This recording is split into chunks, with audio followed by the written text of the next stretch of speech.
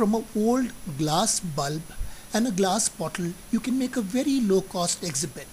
With the help of an adult, remove the top of a glass bulb.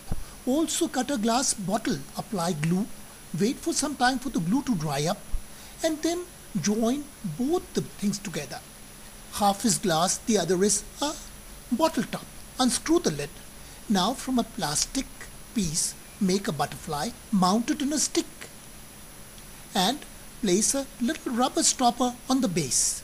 Fold the wings of the butterfly and insert it in the mouth and fix the yellow rubber on the bottle mouth. And finally screw on the red cap. Now you can make this model stand on the red cap.